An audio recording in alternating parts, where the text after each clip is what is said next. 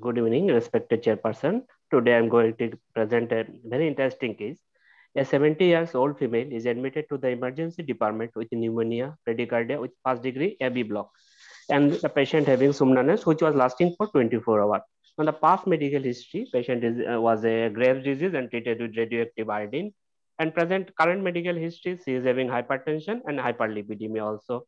And ongoing medication, she is taking 10-mesartan 80 milligram, hydrochlorothiazide 12.5, and rosuvastatin 10 milligram. On physical examination, she was somnolent, disoriented woman with cold, dry skin, and having low BP, and heart rate also 48, and temperature also very low, 35 degrees Celsius, and shallow breathing.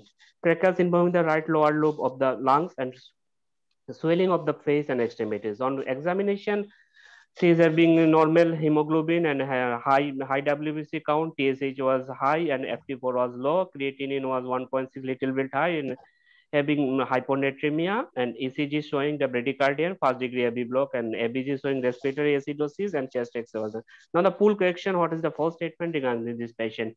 The most likely etiology of the patient's symptom is myxedema coma. The treatment should consist intubation, mechanical ventilation, antibiotic, hydrocortisone, IV levels, and myxedema coma is unlikely given the TSS level is only 35, not expected above 100, and the patient is the risk of developing GI bleeding. Pneumonia is the most precipitating event leading to the acute decompensation. Now the pool question, please.